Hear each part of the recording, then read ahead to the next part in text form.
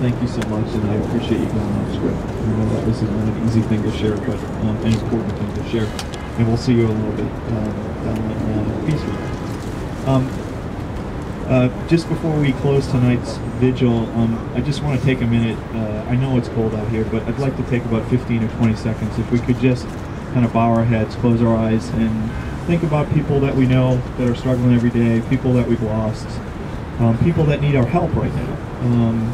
And not just your neighbors right now, but people all over the world. There's so many millions of individuals right now who are facing this challenge every day. So let's just take a few seconds to bow our heads.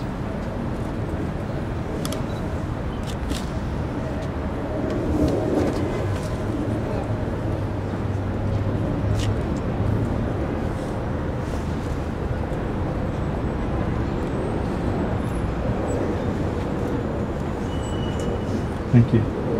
And now, and tonight, to close our vigil, I'd like to welcome Mickey DaGuiso and Alexander, who are going to sing us a beautiful song.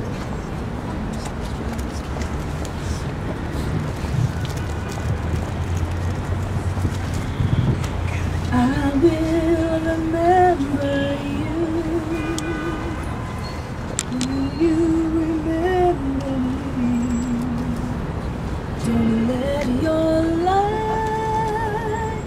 pass you by. We live for the memory. Remember the good times that we had. I let them slip away from us when things got bad. I feel you in my heart now, I feel you in my soul. I wanna feel your warmth upon me in the sun. 'Cause I will remember you. Will you remember me? Don't let your life pass you by. We live for the memories. So afraid to love you, more afraid to lose. Clinging to a past that didn't let me choose. Once there was a darkness, deep and endless night. You gave me everything you had, showed me light. I will remember you. Will you remember me? Don't let your life pass you by. We've left for the 'cause I will remember you. Will you remember me? Don't let your life pass you by. We've left for the memories. We've not forced the